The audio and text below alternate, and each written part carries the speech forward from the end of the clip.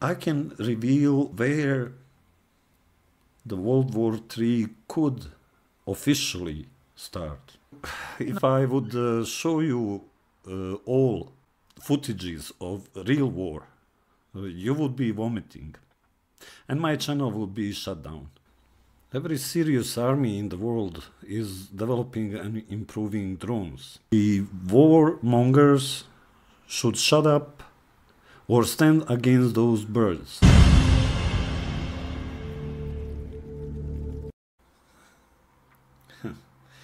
Some of you recommended me not to be grumpy, but how not to be grumpy on video talking about war and stupidity of so-called leaders. We don't have any leaders nowadays in the entire world. They are not that caliber. Every serious army in the world is developing and improving drones. The future warfare will not be a far cry from the previous wars. We can compare this cornerstone with invention of guns versus swords, artillery versus cavalry, etc. Let me explain you once again what real war means. Those who have fought in Afghanistan, Iraq, wherever, who spend their time in the gym and some escorts and patrols on occupied territories, they actually haven't seen real war. Real war is what is happening, let's say, in Ukraine, in eastern Ukraine, in Syria. There was real war. Also, Israel and Palestine are in real war. Let me tell you what the real war is. You have no clue. A friend of mine, James, he told me that on another YouTube channel there was a guest, one US veteran, who fought in Ukraine. And guess what? He was totally traumatized. He said this is nothing to compare with war. This is the last resort. Before any war should be diplomacy. I don't know what the heck is going on with this world. Why everybody, not everybody, but many people are advocating war. Do they have a clue what they are talking about? No, they don't. I think many people who advocate for war, they would disappear, and from comfort of their armchair, they would be commenting like, our guys did this and that. But let me tell you something. The war really is turning into a totally different dimension from previous 2D vision, with the invention and deployment of drones, various kinds of drones. Now we have 3D vision of the battlefield, and that's scary, believe me. While I was fighting, we could see around, and we could only guess according to and calculate according to the sound of artillery, how far, what direction is artillery firing from. Now, when you send a drone, small little bird, it gives you geolocation, precise geolocation, and artillery can fire back. But there are different kinds of drones, from large Reaper type or Akinji from Turkey, then middle range, let's say Bayraktar TB2. Now they developed Bayraktar TB3, which is of course improved. Then there are kamikaze drones. The most famous these days are Shahid drones from Iran, but also being produced in Russian Federation, despite of sanctions. And in previous videos I explained how the sanctions and why the sanctions do not work, and they won't work. I just came back from Poland, Eastern Europe, or eastern flank of NATO, the country which borders with war-torn Ukraine. And I can tell you that, okay, partially because of that NATO drill in eastern flank, all the way from Finland, Baltic states, down to Romania, through Poland. People are, or authorities are preparing also the shelters, also nuclear shelters, which, guess what, they figured out are not sufficient for entire population, because most of those shelters have been constructed during Cold War, and population of each and every country at that time, in let's say 50s, 60s, 70s, were much smaller than today.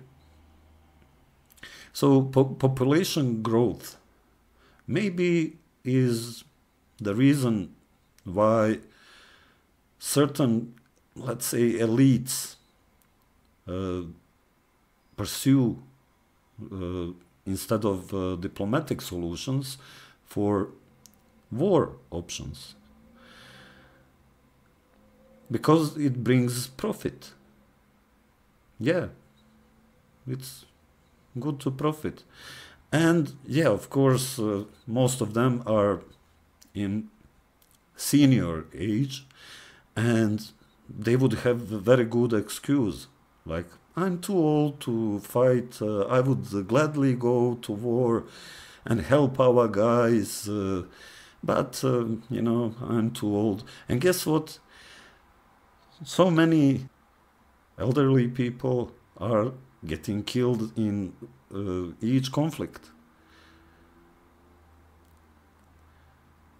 You can be 2 meters tall, full of muscles, spend in the gym, let's say 5 hours per day. You can be fit, you know, but it means nothing when you go to the battlefield, where your adversary is not a group of, let's say, tribes, you know, those guys who fought in Afghanistan or Iraq.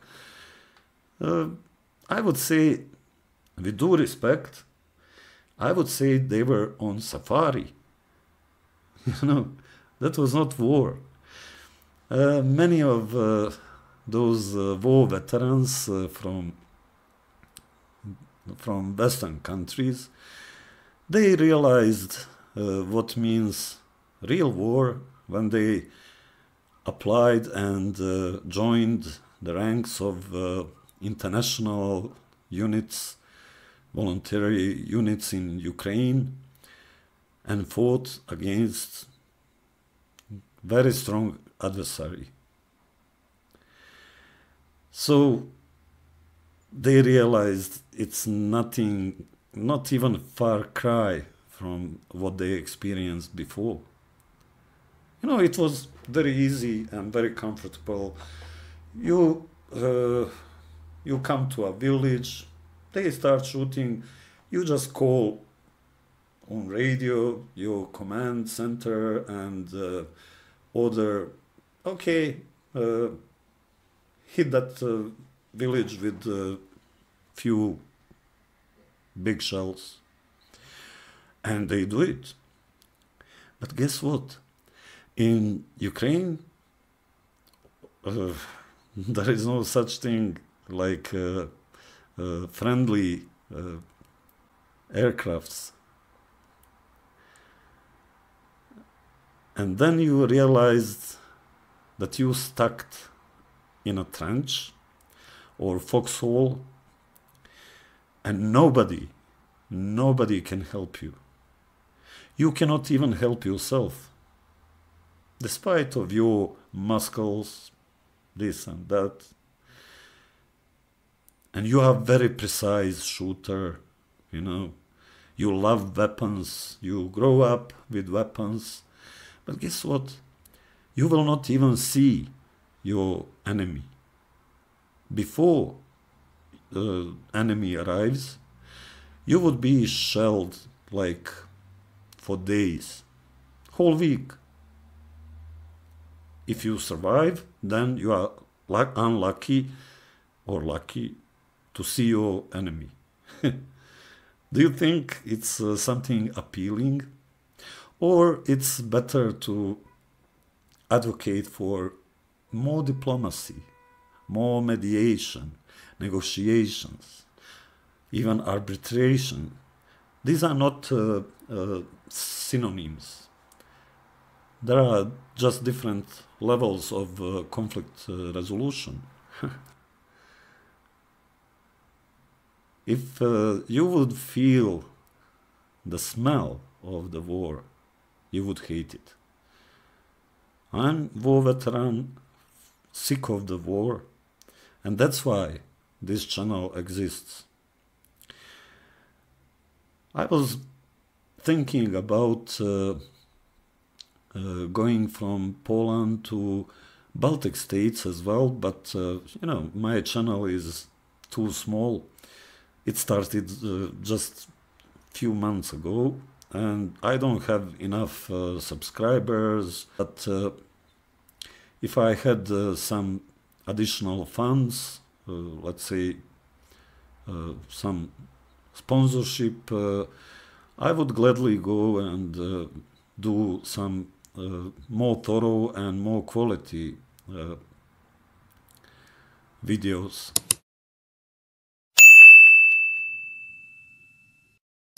I can also tell you that if not already, but we are very close to the World War III.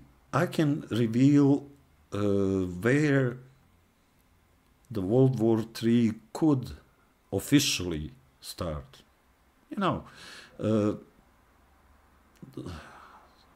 from the example of World War II, we understand, the history says, that World War II didn't start just like that. It started gradually until Third Reich attacked Poland.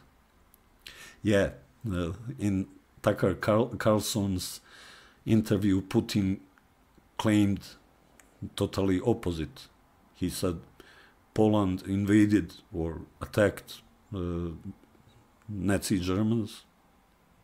Rubbish.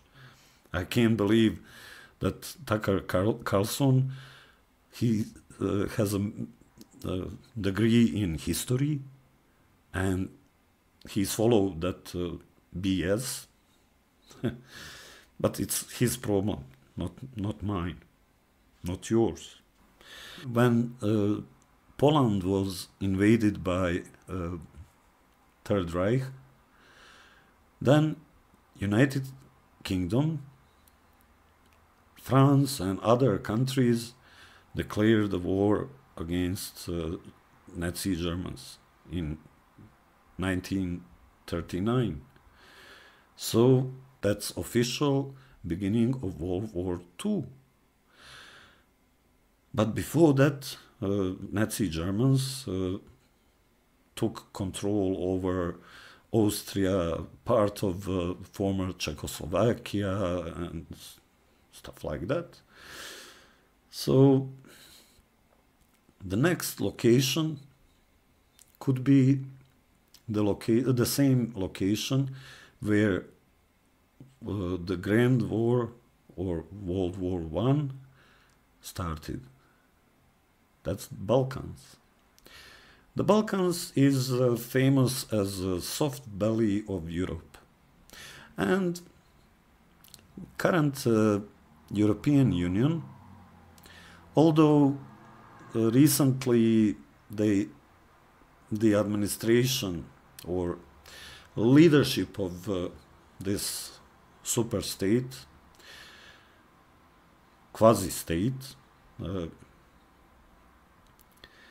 intensified its efforts to incorporate Western Balkans into European family. Although Balkans is in the heart of Europe, but hesitancy of the European Union to accept Western Balkans in full membership actually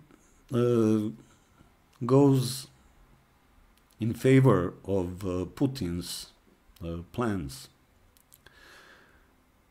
There are several prominent figures in Western Balkans who openly support Putin, Vladimir Vladimirovich, and even visited him in the middle of aggression against Ukraine and dreaming about secession from Bosnia and Herzegovina, for instance. Did you know that in Serbia, part of Bosnia and partially in Montenegro,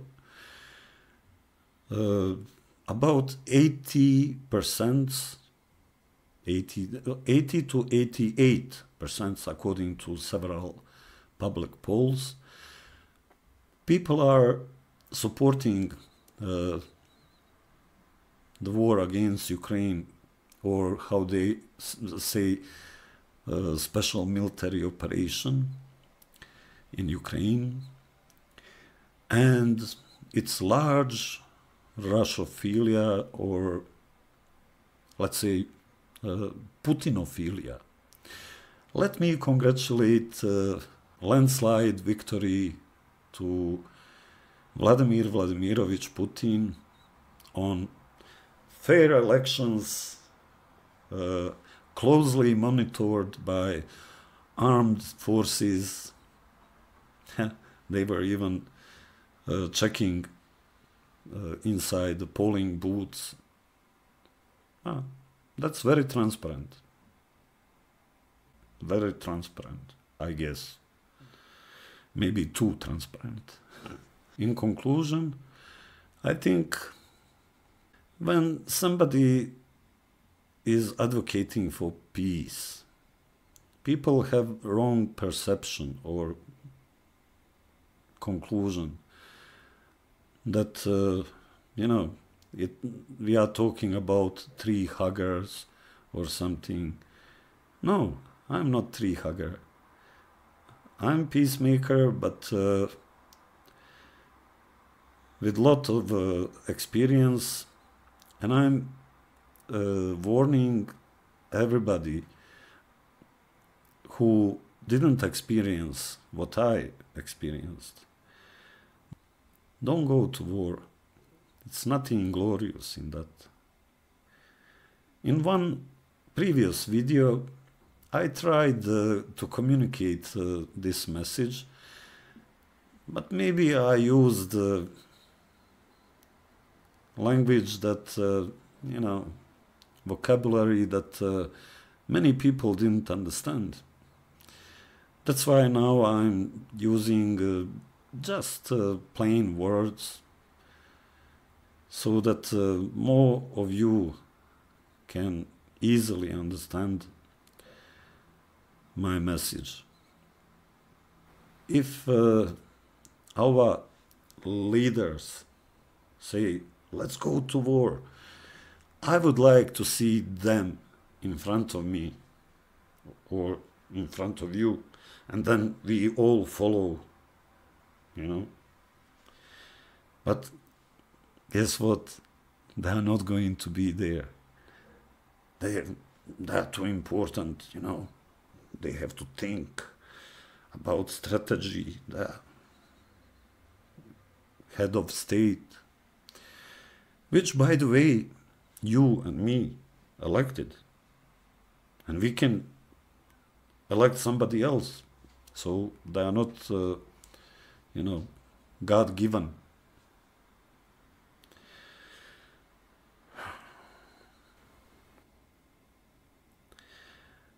My previous video was faceless.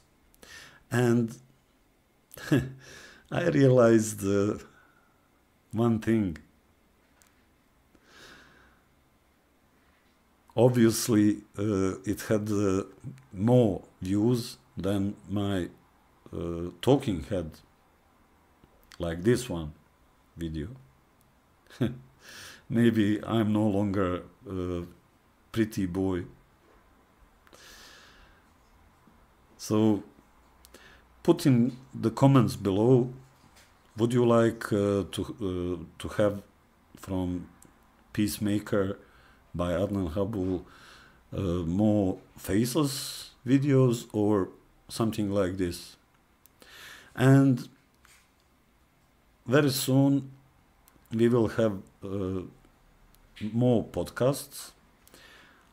I'm trying to establish contact with some interesting interlocutors for next podcast, and